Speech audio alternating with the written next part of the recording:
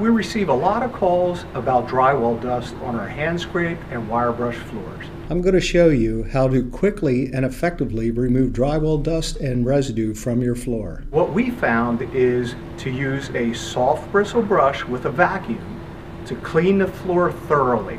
Never apply a liquid or cleaner prior to vacuuming, as this will make the removal of dust more difficult. Using a vacuum will remove 90% of the dust. Then use Bruce hardwood and laminate cleaner. Only Bruce hardwood and laminate cleaner is recommended on our flooring. It's specially formulated to carefully treat the surface and ensure it's clean without residue. Once you mop, let the surface dry. If needed, go over the area again with Bruce hardwood and laminate floor cleaner.